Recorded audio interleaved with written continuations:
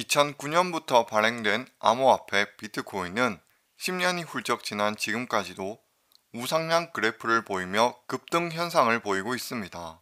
여느 주식 그래프와 마찬가지로 가격이 하락하는 기간들도 있었지만 초기 가격대와는 비교도 할 수 없을 만큼 고가의 가격으로 거래되고 있죠.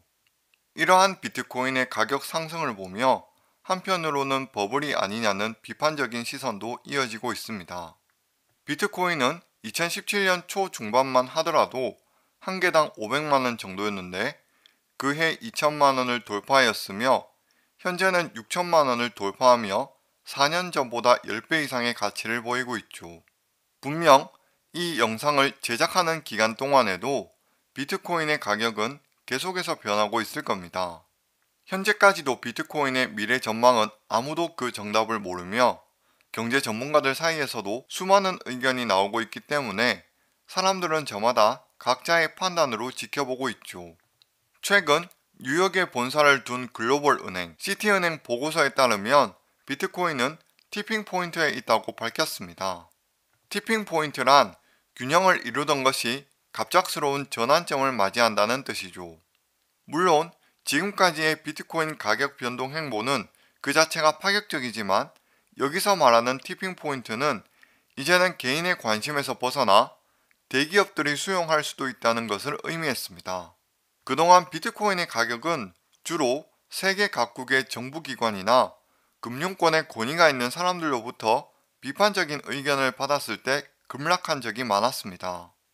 대표적인 사례로는 경제학자 출신이며 미국 재무부 장관인 제닛 옐런으로 그녀는 오래전부터 비트코인에 대해서 그리 호의적이지 않았죠.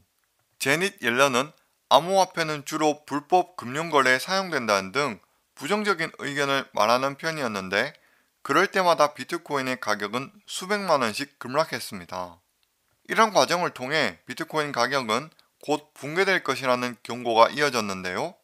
하지만 그런 와중에서도 얼마 시간이 지나지 않아 또다시 비트코인은 전고점을 뚫고 상승하였습니다. 어쩌면 비트코인 가격이 거품이다라는 말이 너무나도 자주 나왔기 때문에 투자자들 입장에서는 새로울 것이 없는 무미건조한 경고 정도로 인식되기도 했죠. 그러다 2021년 2월 미국 전기차 제조업체인 테슬라의 CEO이자 파파 머스크라 불리는 일론 머스크가 암호화폐 역사에 한 획을 그을 만한 엄청난 투자를 시도합니다. CNBC 보도에 따르면 일론 머스크의 테슬라가 미국 증권거래위원회인 SEC에 제출한 자료에서 15억 달러, 우리 돈으로 약 1조 7천억 상당의 비트코인을 매수했다고 밝혔죠. 이에 테슬라 측에서는 현금 수익을 극대화하고 유연성 확보를 위해 비트코인을 매수했다고 언급했습니다. 향후 테슬라 자본의 일부를 암호화폐에 더 투자할 가능성을 열어두고 있다는 적극적 표현이기도 했죠. 또한 최근 들어서는 테슬라에서 판매하는 전기자동차를 구매할 때도 비트코인을 결제수단에 포함시켰습니다. 암호화폐에 대한 대기업들의 관심은 비단 외국 사례만 있는 것이 아닌데요. 우리나라에서도 2021년 1월 넥슨의 창업자인 김정주 NXC 대표가 국내 최대 암호화폐 거래소인 빗썸을 약 5천억 원에 인수하는 방안을 추진 중이라고 밝힌 바 있습니다. 넥슨의 지주사인 NXC 김정주 대표는 이정훈 의장 등이 보유한 빗썸 지분을 모두 인수하기로 매각 측과 양해각서 MOU를 체결한 것으로 전해졌는데 이는 빗썸 전체 지분 중 NXC 측이 취득하는 지분이 약 65%에 달한다고 전해졌습니다. 그러다 3월 초 넥슨 지주사 NXC에 이어 북미 최대 은행 JP모건과 시카고 상품거래소 그룹 계열사 등 글로벌 금융기업이 빗썸과 접촉하면서 더욱 암호화폐 시장에 뜨거운 열기를 보이고 있죠. 이외에도 각국의 수많은 기업들이 암호화폐를 매수하면서 관심을 보이고 있는데 그렇다면 실제 눈에 보이지도 않는 암호화폐, 가상자산이라고도 불리는 디지털 자산에 왜 이렇게 많은 관심을 보이고 있을까요?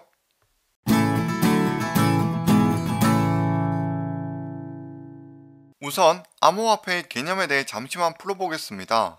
이미 많은 분들에게 익숙한 개념이라 간단하게만 표현하자면 암호화라는 뜻을 크립토와 통화라는 뜻을 가진 커런시의 합성어로 분산 장부에서 안전하게 전송하며 소유권을 증명할 수 있는 자산인데요.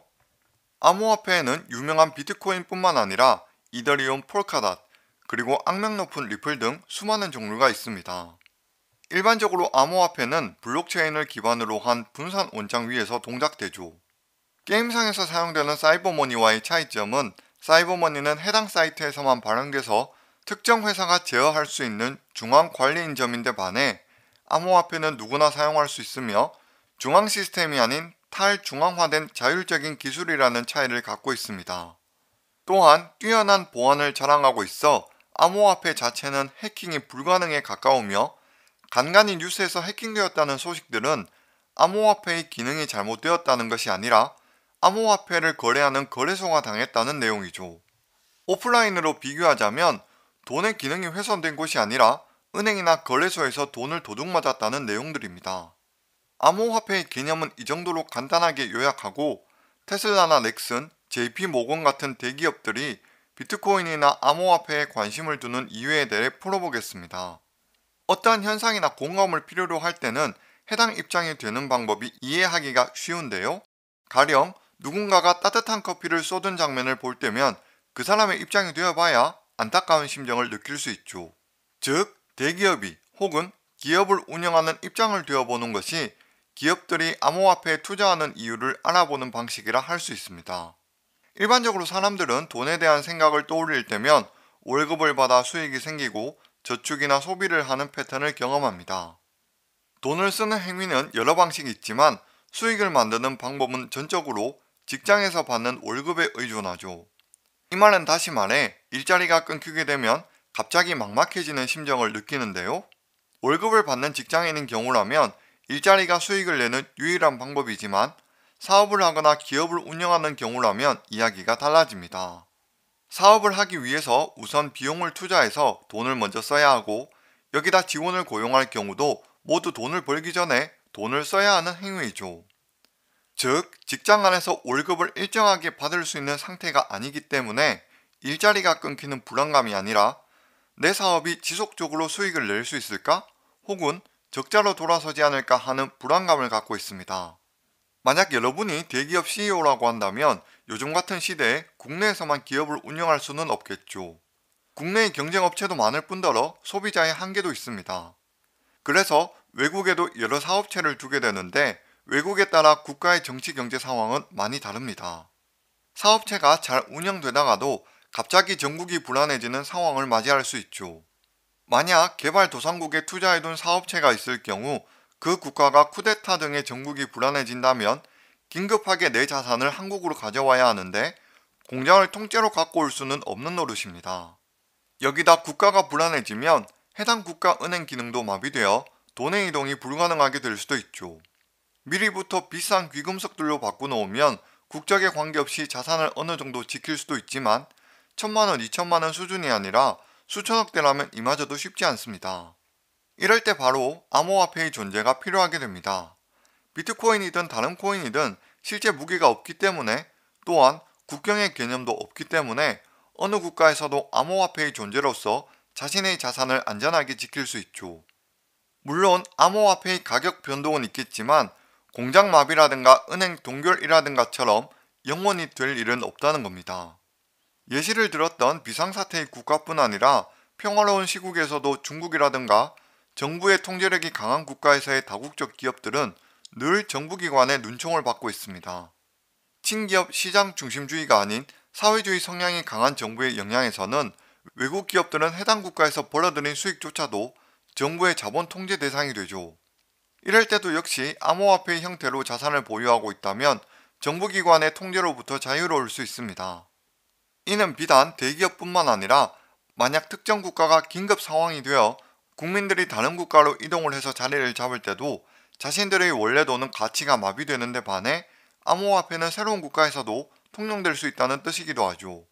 비트코인을 포함한 암호화폐는 현재의 통화로서의 가치 또한 증권으로서의 특징을 모두 보이고 있습니다. 시시각각으로 그 가치가 변하고 있기 때문에 현재는 통화로서의 가치는 부족하다고도 할 수 있죠. 하지만 무형자산으로서의 가치는 스마트폰과 디지털이 일반화된 21세기인 현대시대에 어울리는 역할을 하고 있다고도 볼 수 있습니다.